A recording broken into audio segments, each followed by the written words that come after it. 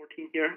The typical migration pattern that we've seen and have worked with various customers on has been, we have a large number of COBOL assets. What we're really targeting here is, we want to identify pieces within your COBOL application to eventually leverage the Java language and frameworks and runtimes.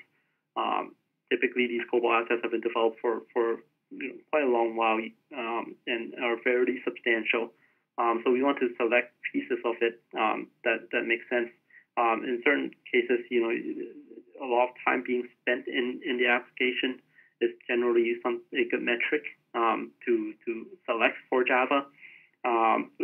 Perhaps it could be something even higher level, business rules, and leveraging kind of Java-based business rule engines and rewriting, redeveloping your application, porting your application on top of those type of frameworks.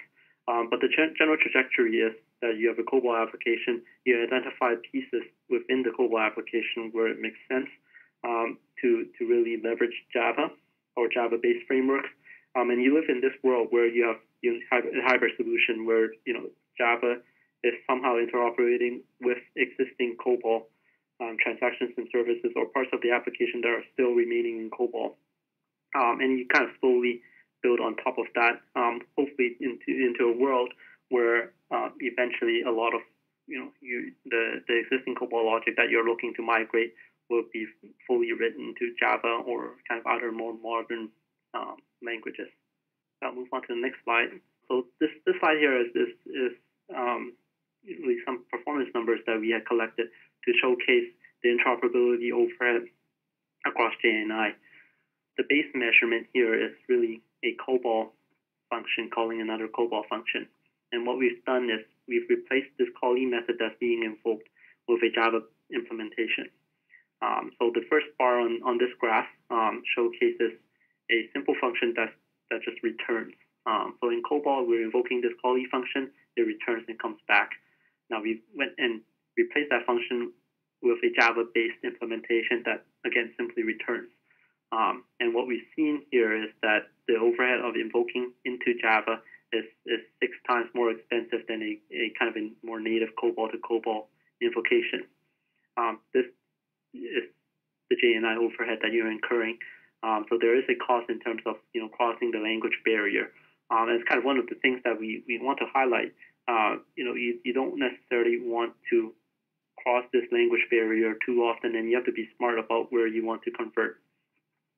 However, the more interesting point is, and this is what the bars, the other bars that we're showing in this graph, as we add more and more into this callee function, adding more parameters, and even adding more logic, computational logic, and we actually see the gap between COBOL to COBOL versus COBOL Java reducing. So 1x is kind of the baseline, and we see here, for example, with Fibonacci, with count characters, these are very simple, computation, and we see here that the Java call invoking COBOL invoking the Java implementation actually outperforms the COBOL to COBOL versions.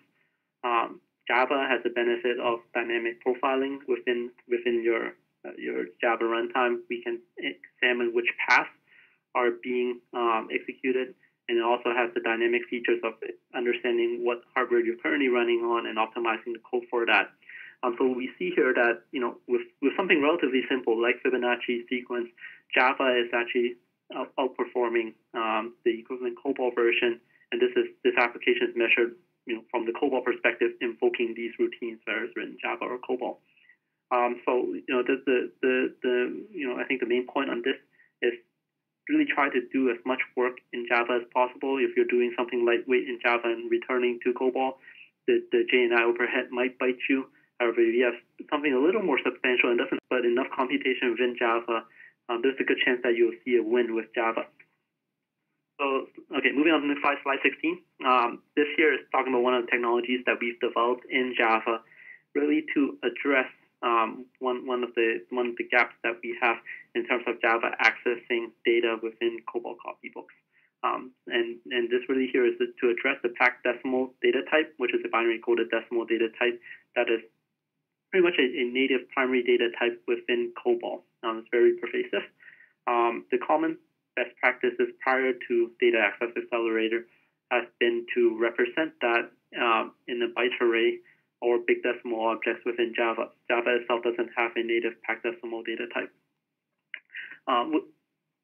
Creating big decimal objects within Java is an overhead. You have to create these new Java objects. And the other aspect about big decimal is that they're immutable, such that anytime you change the value of the big decimal or packed decimal value within Java, you have to create a new big decimal object.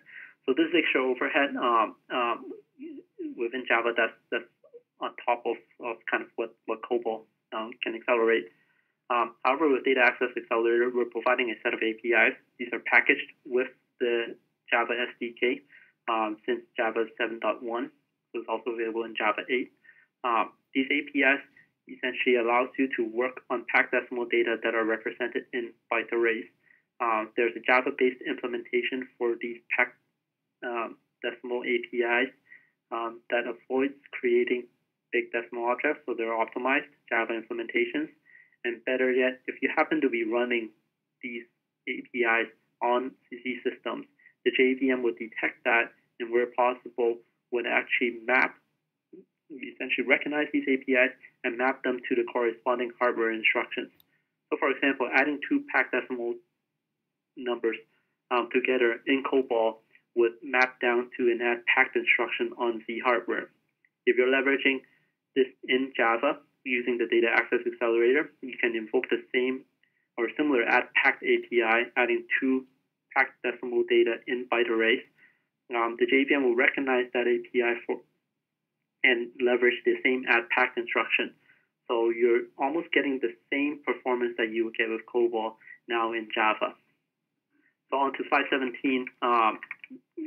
Here, the JSOS APIs that are also packaged with SDK already under the covers leverages the Data Access Accelerator package by default. So one of the things that we've tested with is the Medicare sample application that comes with JSOS.